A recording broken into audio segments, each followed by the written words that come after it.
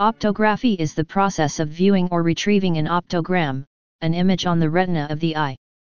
A belief that the eye recorded the last image seen before death was widespread in the late 19th and early 20th centuries, and was a frequent plot device in fiction of the time, to the extent that police photographed the victim's eyes in several real-life murder investigations, in case the theory was true. The concept has been repeatedly debunked as a forensic method. Scientific basis. Much of the scientific work on optography was performed by the German physiologist Wilhelm Kuhn. Inspired by Franz Christian Boll's discovery of rhodopsin, or visual purple, a photosensitive pigment present in the rods of the retina, Kuhn discovered that, under ideal circumstances, the rhodopsin could be fixed like a photographic negative. Kuhn experimented on numerous animals to refine the process and determine the chemicals used to fix the image on the retina. His most successful optogram was obtained from an albino rabbit, with its head fastened to face a barred window. The rabbit's head was covered for several minutes to allow rhodopsin to accumulate on the retina. It was then uncovered for 3 minutes to expose it to the light, then decapitated and its eyeball sliced from top to bottom. The rear half of the eye was placed in an alum solution to enable fixation of the bleached rhodopsin, which resulted in a distinct image of the barred windows. Optography in the human eye. Kuhn was eager to demonstrate the technique in a human subject, and in 1880, got the opportunity. On November 16, Erhard Gustav Rieff was executed by guillotine for the murder of his children in the nearby town of Bruxelles. Rieff's eyes were extracted and delivered to Kuhn's laboratory at the University of Heidelberg, where he set about dissecting them in a darkened room with filtered windows. After 10 minutes, Kuhn showed his colleagues an image on the left retina. However, his sketch of the image did not appear to match any object visible to the subject at the time of his death. Although the outline of the image resembled a guillotine blade, Rieff was blindfolded at the time of his beheading. An issue that Kuhn encountered when attempting to produce an image from a human eye is that the size of the fovea centralis, the actual focal point of the image on the retina, is very small, about 1.5 millimeters. Kuhn had considerably more success producing optograms from animals such as rabbits and frogs, and the Rieff image ended up being the only known human optogram. The original image from Rieff's eye no longer exists, apart from a simple line drawing of the shape in Kuhn's 1881 paper Observations for Anatomy and Physiology of the Retina. Forensic optography.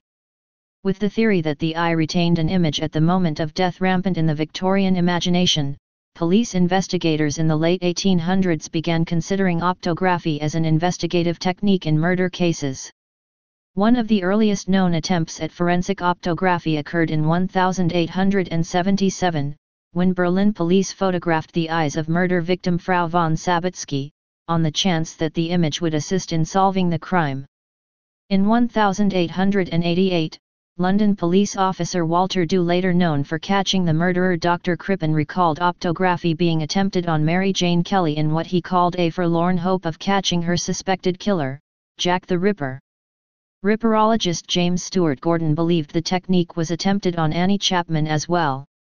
W.C. Ayres, an American physician who assisted Kuhn in his laboratory and translated his papers into English, dismissed the theory that optography on a human eye could yield a usable image for forensic purposes. In an 1881 article in the New York Medical Journal, Ayres stated that his own repeated experiments in the field had produced some optogram images, but they were not distinct enough to be useful, and he declared it utterly idle to look for the picture of a man's face, or of the surroundings, on the retina of a person who has met with a sudden death, even in the most favorable circumstances. A rare case of forensic optography being admitted as evidence occurred in late 1924, after German merchant Fritz Angerstein had been charged with killing 8 members of his family and household staff. Dunny, a professor at the University of Cologne, photographed the retinas of 2 of the victims, yielding what he claimed were images of Angerstein's face and an axe used to kill the gardener.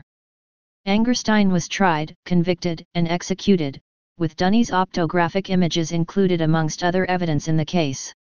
According to the Sunday Express newspaper, when told of the incriminating optograms, Angerstein confessed to the murders.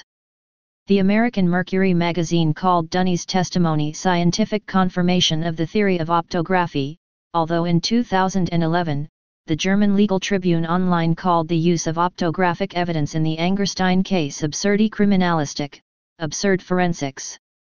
The most recent serious research into the use of optography in criminology occurred in 1975, when police in Heidelberg asked Evangelos Alexandridis at the University of Heidelberg to re-evaluate Kuhn's experiments and findings with modern scientific techniques, knowledge, and equipment. Like Kuhn, Alexandridis successfully produced a number of distinct high-contrast images from the eyes of rabbits, but conclusively negatively assessed the technique as a forensic tool. Optography in fiction. The first apparent description of optography in fiction was in Augusta Villers de l'Isle-Adams' 1867 short story Claire Lenore, later expanded into the novel Tribulat Bonhomet in 1887. Like the reference in Rudyard Kipling's 1891 short story at the end of the passage, Villers de l'Isle-Adams' story portrays the optogram in a metaphysical sense, rather than scientific. Jules Verne's 1902 novel, Les Frères Kipp, The Brothers Kipp, contains a reference to optography as a key plot point. The Kipp brothers of the title are arrested and imprisoned for the murder of a ship's captain. When the victim's son examines an enlarged photograph of his late father's head, he discerns in the eyes the faces of the true murderers. Two of the captain's shipmates and the brothers are exonerated. Verne explained the scientific basis of the conclusion in the book's final chapter. For some time now it has been known as a result of various interesting ophthalmological experiments done by certain ingenious scientists, authoritative observers, that the image of exterior objects imprinted upon the retina of the eye are conserved there indefinitely. The organ of vision contains a particular substance, retinal purple, on which is imprinted in their exact form these images. They have even been perfectly reconstituted when the eye, after death, is removed and soaked in an alum bath. The 1936 Universal film The Invisible Ray features a scene in which Dr. Felix Bennett, Bela Lugosi, uses an ultraviolet camera to photograph the dead eyes of Sir Francis Stevens, Walter Kingsford, who was murdered by Dr. Janos Rook, Boris Karloff. The image developed by Bennett shows Rook to be the killer, but Bennett drops the photographic plate, accidentally destroying the evidence. Italian filmmaker Dario Argento's 1971 film Four Flies on Grey Velvet has characters use optography in an attempt to catch a murderer, with the description of the resulting image lending the film its title. In the 1972 film Horror Express, various unearthly murders aboard a Trans-Siberian train are investigated with a couple of autopsies, during which it is discovered that images are retained in a liquid found inside the eyeball of the corpse, which reveal a prehistoric Earth and a view of the planet seen from space, and it is deduced that the threat is somehow a formless extraterrestrial that inhabited the body of the creature and now resides within a police inspector. The intelligence can jump from victim to victim via the eye, leaving the eyeball white and opaque, like that of a boiled fish. In the 1975 Doctor Who serial The Ark in Space, the Fourth Doctor applies the theory with some of the ocular tissue of the alien Wyrn to project not just still images, but moving, video footage of the last moments of life of the Wyrn Queen thousands of years in the past. The Doctor likens it to an old gypsy belief of the eye retaining the last image after death, something not too far from the truth. 38 years later, the 2013 Doctor Who episode The Crimson Horror, set in Victorian England, portrays the character of Madame Vastra dismissing the validity of optography, until shown an image of the 11th Doctor in a dead man's eye. The image is explained as having registered after the victim was submerged in a chemical substance which caused his eyes to retain a latent image. In the 1986 manga Saint Seiya, there's an episode in which Ikki receives a warning from Black Cygnus Eye.